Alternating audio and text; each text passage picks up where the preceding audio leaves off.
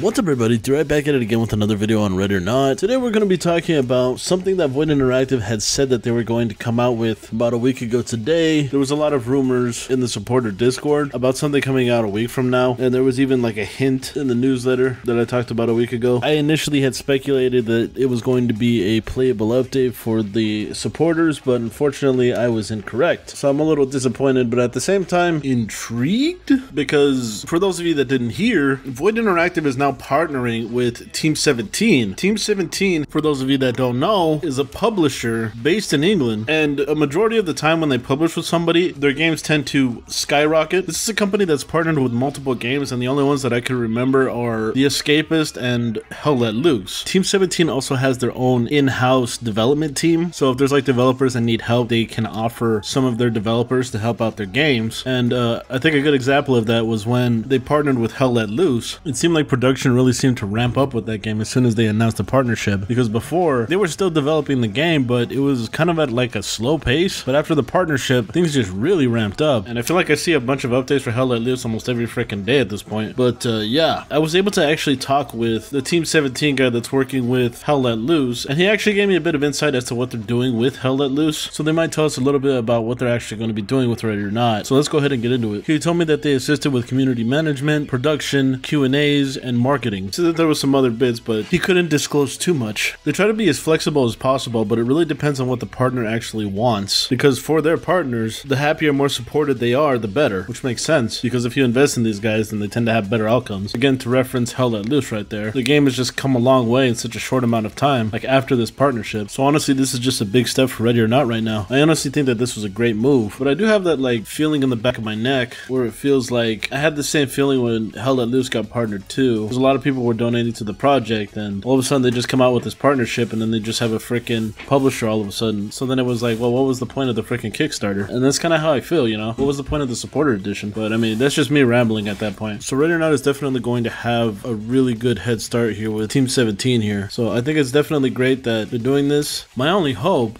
like Hell Let Loose, is that we'll get to see a bunch of freaking updates, and playable updates too. So yeah, that's pretty much the video. This is a really short one. I'm definitely going to analyze what was put up here inside of this trailer, so look out for that. And yeah, so I'm going to end it here. If you enjoyed the fact that I cover games like Ready or Not, then be sure to like the video, share the video, and comment down below. If you're someone that would like to support the channel, be sure to check out my Patreon. Just send $2 a month, it really helps. If you're someone that's new to the channel, be sure to subscribe and ding the bell. You never know, you might find something that you like on the channel. And with that all being said, I want to thank everybody for coming out to watch, and I guess I'll catch you in the next one. Bye-bye.